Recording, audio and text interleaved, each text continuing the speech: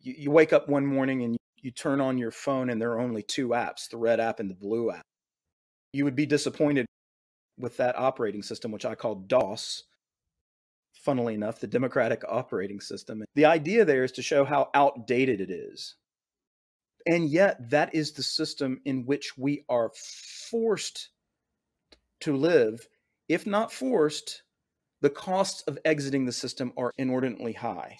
We have to work in some sense within what's left of the evolutionary fitness landscape to try to experiment with other structures. And yet that external set of patterns, forces, and so on is going to affect and infect the systems that we're experimenting with. Tough shit, excuse my mouth. But that is the reality we have to live in. There is going to be no constitutional moment where we can all go, okay, let's get together and have one great big convention and figure out what we're going to do, like they did in 1787 through 1789 with the Constitutional Convention. Now King George III, as it were, is sitting on our heads right here, right now. And we're not dealing with red-coated dandies that come from an ocean away. We're dealing with our friends and neighbors, and we're headed towards civil war, as far as I can tell, at least every time I look at Twitter.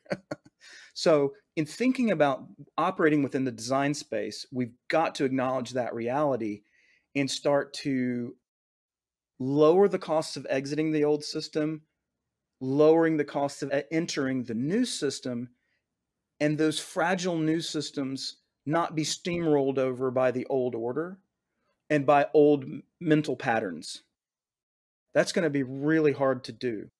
The efforts that you guys are undertaking right now as independents, it's going to be really hard to self-organize these systems with all of this swimming around us. And yet, that is also the problems and pathologies of those systems, what is going to prompt movement of people into your new systems, fragile and hypothetical as they are right now.